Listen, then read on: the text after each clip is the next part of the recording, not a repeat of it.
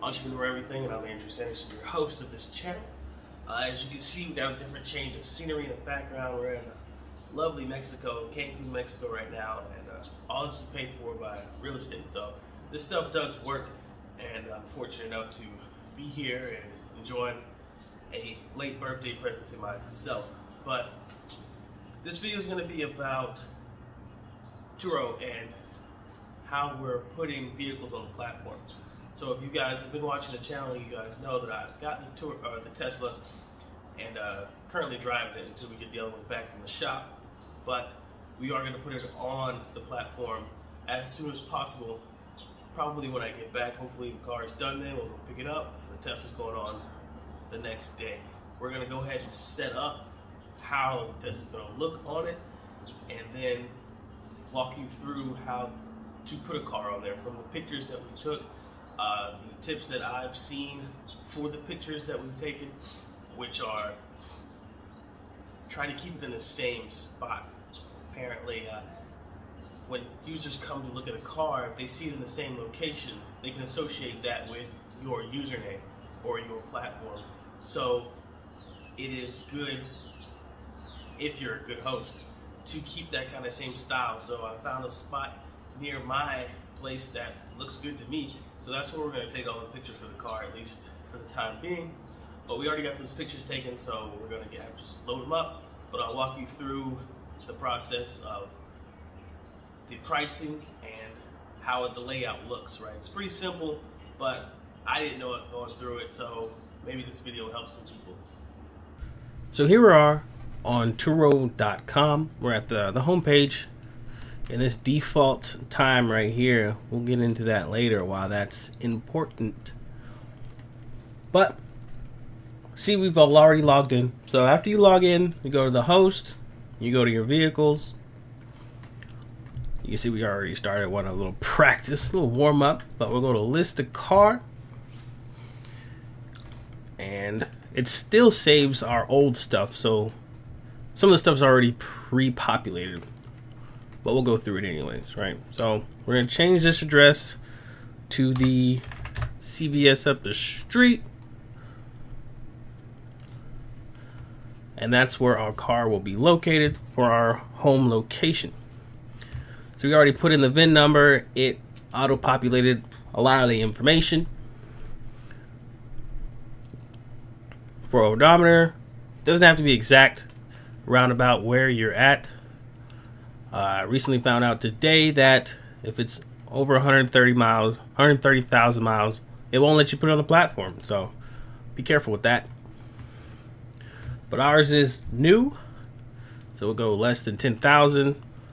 Never had a branded or salvage title. I'm not sure what a branded title is, but a salvage title is where it was totaled and then brought back to life.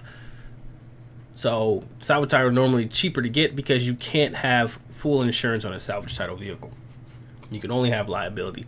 And if your car gets damaged, they won't pay out your vehicle price because it's already been paid out.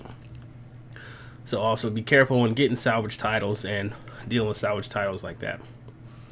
So go to next. Because we've already populated everything. So our goals from our drop down, for us, it is to generate side income. Some people, it's the car payment. These are probably just questions for research purposes and whatever Turo wants to collect the information for. But we got generate side income. How often do you currently use your car? And you just choose from however you want to. We'll do rarely, once a week or less. How often do you want to share your car? How often do you want it to be put on the platform? And some questions, just to survey questions. But for us, often as possible, since we are doing this as a business, right? Next, we got the car availability. And your advance notice is how much time do you want to get notified before trip starts? And their default is 3 hours. And it tells you the tips of it, there we go. The tips of the rate of trips that are booked shorter than this time requirement, right? But because I have another job, 6 hours will be our minimum. So you have 6 hours to get the car ready for them to drive. And that's could be in between trips too. So now if someone drops their trip, completes their trip at 12, and they want to take their car at 6, that's the 6 hours, right? If you had it at 3, they drop it off at 12, you have till 3 to get the car ready and back to them at whatever location they might choose, right? So careful with that.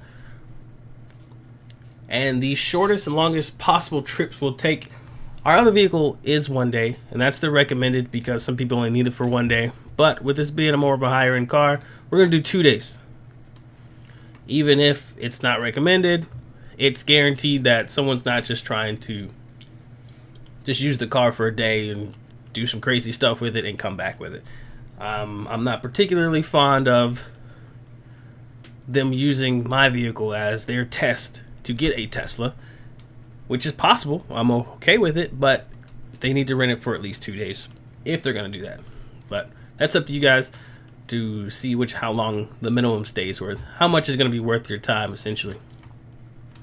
And the maximum trip duration depends on if this is your only car and how maybe long you're going out for town for the week or what you're doing. But I don't have a minimum. If they want to rent it for a whole year, more power to them. I'm totally okay with it. And then we got the car details. So now this is one of the longer parts, right? So we don't have the plate number yet, but we'll get that. State, of course, Ohio. And this is your car features. You'll just look up what your car has.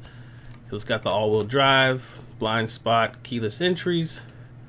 Tesla, from what I've seen, doesn't have a USB charger. It's got the wireless charger in the center console. It does have Bluetooth, GPS. Our vehicles are not pet friendly. No sunroof, even though that the roof is all glass, right? But also still no USB port. Apple CarPlay. I don't have an Apple phone, so I don't even know if it has that or not. But it also definitely has heated seats. And no toll pass. Not many tolls around here. So you just check all your car features. And this is what's going to take you a little bit of time. This is what people see on the post to get them to rent your vehicle out. Things you want them to know. So this took a little bit of time. So we had this pre-written. And this is just some research we did on some other vehicles we've seen already. Like, where do you get to start? So you get a good template if you could just go on someone else's listing and get an idea. I definitely wouldn't copy it word for word. You know, some people might call that plagiarism. But here we got luxury vehicle, super fast, comfortable seating for 5, fully electric. Supercharging is included in the price of this Tesla. Later video will tell you why that is. But just some tips on how to supercharge it and where they're located. You know, the map in the GPS tells you where they are, or you can go to Tesla.com and find them yourself. And you know, supercharging really costs about $15 from a empty, and it takes about 30 minutes to fully charge. But that doesn't matter for them because supercharging is included in the price. So we're going to make this a little bit higher because of that. It's like you get a car with free gas mileage, so you can't beat that. Or free gas, rather. But if they don't come back with it at least 40 miles on it, they will get charged.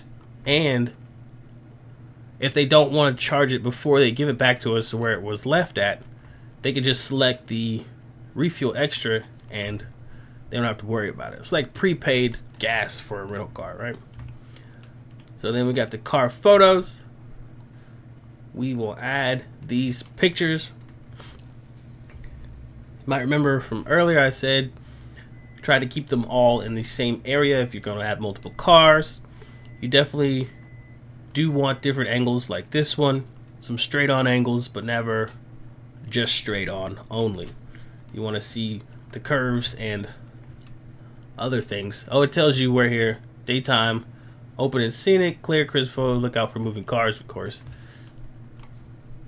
include multiple exterior angles with the whole car in the frame as interior shots, right? So you do want to sell your car as much as possible. So as you can see here, we went ahead and added the pictures that we took earlier. Had to find some of the best ones and resize a few of them. Remember, they have to be smaller than 10 megabytes. So now that we got those pictures in place, I think they look pretty good, by the way. Next,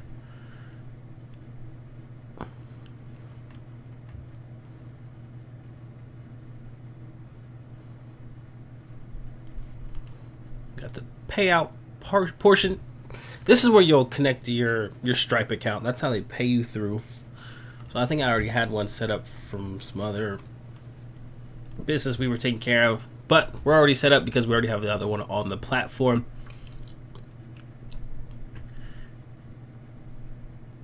And also have mine direct deposit saved too. So there's that.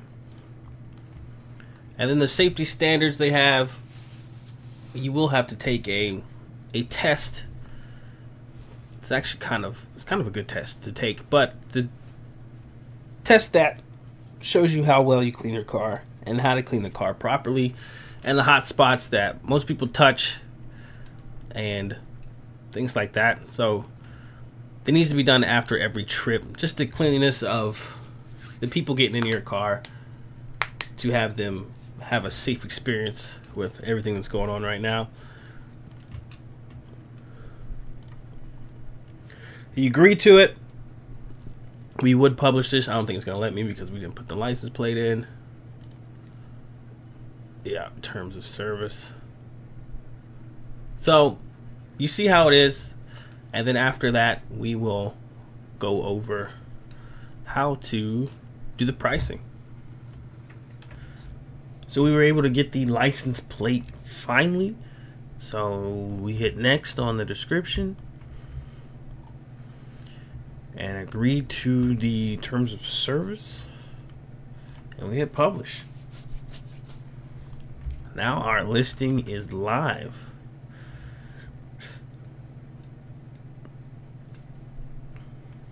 So a few things we will change is book instantly, because we want to be able to vet our bookings accordingly, especially after the last time.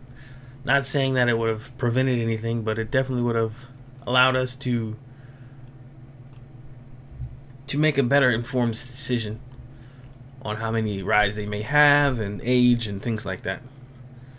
So then we'll go to manage listing, and this is where you'll go to set your days and the pricing.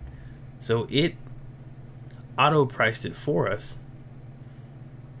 I think, or did we price that? I can't remember. It was a couple days before the last video. So either way, this is our pricing currently, and we can change these prices. Being that they fluctuate, I think that this is an auto priced.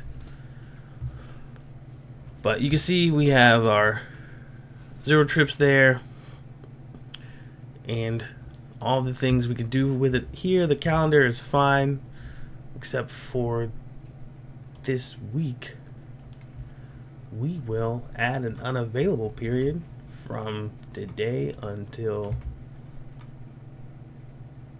Monday, since we don't have the other car back yet. Alright, so now it's unavailable this week, but for these weeks it can start getting booked, right? And that's what we want. That's why I wanted it on here, because a lot of people don't book the vehicles the same day, right? They plan it out, they know when they're going to come on vacation or what have you, and things like that. So this is where it goes, automatic pricing. So this is where it'll recommend a price for you based on demand and the type of vehicle you have. But you can also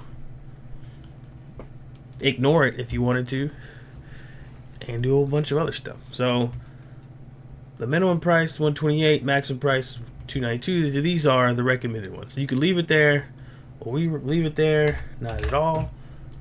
But we will go up to $292. All right. and you can do a whole bunch of things. So the good thing about this is it definitely lets you be very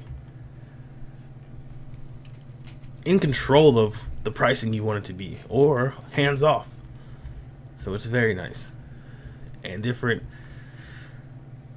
price boosting from last minute posts, all this stuff you'll be able to see and read, and play with it as you see fit, right? So the discounts, we'll keep all those discounts the same. Those work pretty well.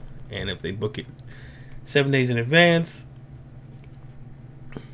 5%. Actually, we are going to move this down to 5%, then 10%, then only a 15%. But you see the recommended right there, of what they recommended it should be. But it's okay. We will keep it because of our airport trip that we just got that ended up getting canceled. Was they got a 7-day discount, which was the 15, on top of the 7 days in advance discount, which was 15, with it being a lower price. So they just racked up with the free delivery charge for over seven days. So pick up and return instructions. So just to let people know how you want to drop it off, if there's in a certain parking lot or a certain space, if you're in your neighborhood, the car will be on the street, in the driveway, knock twice to get in, or however where you set it up at, right? And your welcome message for when they see it, anything you want to share about the car, all that good stuff, right? So then you got your photos, everything we uploaded, details of the car, all that stuff. The extras is where you can add different types of accessories. So you click it, post-trip cleaning will do that. There's the EV charge, unlimited mileage, which can be good and bad, so definitely be careful with that one. But you can't set your own. You have to start typing something like a couple of keywords, and it has to be on their list. And you could suggest something for them to add, but you cannot add your own extras. It has to be something of them. Description, and you could charge however much you want to it per day and per trip. And now you get 90% of that price instead of the old price, which was before my time of like 70% or something. So this is another important part when you're dealing with either leases or your car being driven too much, right? So you get unlimited distance. If you it's a selling point to have unlimited distance, but if you're on a lease with limited miles, you might not want to choose that option. Or you can give them that option, they just have to pay for it in the extras. So you can add an unlimited miles thing and then charge, $100 per trip, per day, however you feel like it. Because if they are doing it, if they only rent it per day, you could charge $20 a day. If they have it for 7 days, that's $20 each day they have to get it, right? So that adds up a bit much, but it's your vehicle. You can do whatever you want with it. So leave it at $100 a day, or per trip rather, sorry. And you can add up, up to 10 different things. Go back to distance included. Unlimited distance for us will be off, and the shortest amount you can include per day is 200 miles a day. But like they said, offered more miles gets you more bookings. If people are going out of town, making longer trips, we don't really want them to do that in this vehicle. But if they do, they can choose the unlimited miles option, and we'll make our money back. And you get fee charged per mile based on calculating the daily price. The next is our protection plan. Now this is your insurance. You have the 75 plan, that's the default, and you can change it. All right, so it comes out, or now select the new plan, the 80 plan. Our current plan is a 75% plan with the $250 deductible, no exterior wear and tear included, And the replacement vehicle is $30 a day. So that $30 a day is what they will pay for a rental car if your car wrecks. And that'll be in the next video of what happens when that happens.